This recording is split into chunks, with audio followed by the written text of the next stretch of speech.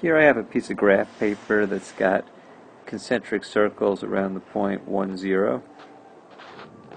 Sorry, that's 0, 1. And I have a horizontal line that's a little bolded here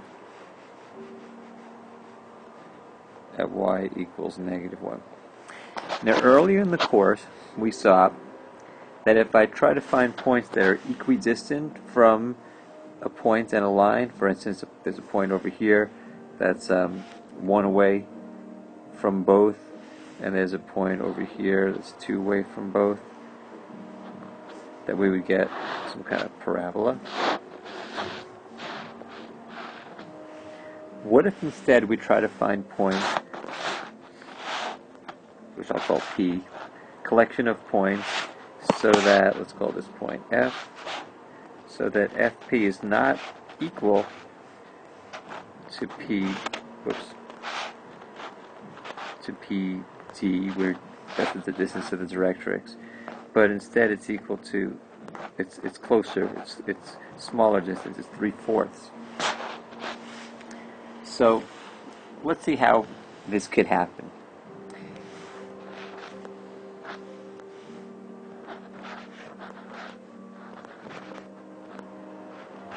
This could happen when PD is 4 and FP is 3. So for FP to be 3, it has to be on this 1, 2, third circle. But for PD to be 4, it has to be on the 1, 2, 3, fourth line. In other words, here's 1, 2, 3. It's on this line here. And it's on 1, 2, 3 circles. So these 2 points here and here, those points have the property that they are 3 away from F, while also being 1, 2, 3, 4 away from D. Another way this could happen is if I'm 8 away from D and 6 away from F, and that would actually happen 1, 2, 3, 4, 5, all the way up here. That point is 6 away from F and 8 away from D. I could also, those are the only multiples of 4 that I could use, but if I do things like use 6, I could be 6 away and 4.5 away, or 2 away and 1.5 away. And if I did that, I would get more points. And if we make all these points, we see that they seem to form, at least these points that I have, seem like they might form an ellipse instead of a parabola. It would be nice to find the point that's over here approximately. And I'm going to show you how to calculate the coordinates of that vertex. Here's sort of an enlarged version of that. So here's F, and here's D. And this distance is 2 because this point is 0, 1. And this is y equals -1. So I want to find a point somewhere closer to F, so that if this distance, I'll call that x, and I'll call this distance 3/4 x, because it has to be closer to F than it is to D. In other words, FP has to be 3/4 PD. Well, when I add those things together, x plus 3/4 x has to equal 2, just because that happens to be the distance between the two things, or 7/4 x equals 2, or x equals 2 times 4 over 7, which is 8 over 7. Now 8 over 7 is the distance from D, so 8 over 7 plus -1 is 1.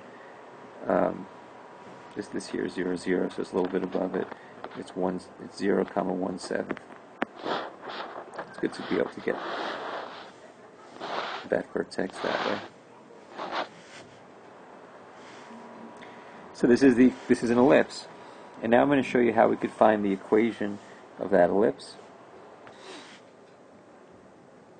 If we pick a random point on the ellipse, let's just say over there, and call it x, y, it would have to be true that this distance would be 3/4 of that distance. That number 3/4 is actually known as the eccentricity of the ellipse. and it's going to be between 0 and 1 all the time, and the closer it is to 0, the more the ellipse looks like a circle, and the closer it is to 1, the more it looks like a parabola. So this distance here, using the distance formula, is the square root of x squared plus y minus 1 squared. It has to equal 3/4 of this distance here, and that distance is going to be it's y minus -1 or y plus 1. I put in an absolute value in case it's below the line. Now when I square both sides, I get x squared plus y squared minus 2y plus 1 equals 9 over 16, parentheses y squared plus 2y plus 1.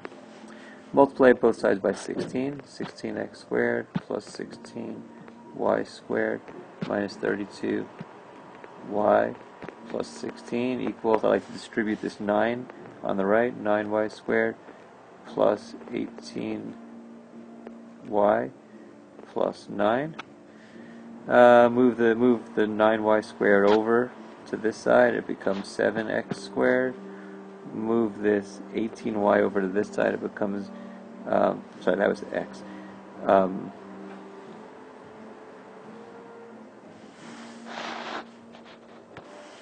What I meant was when I took away 9y squared from 16y squared, I get 7y squared.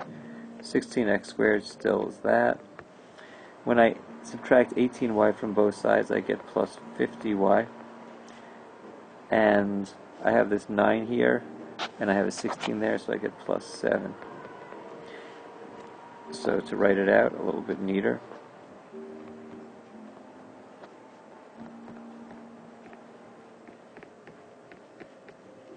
that's the equation of the ellipse. We'll leave it in this form.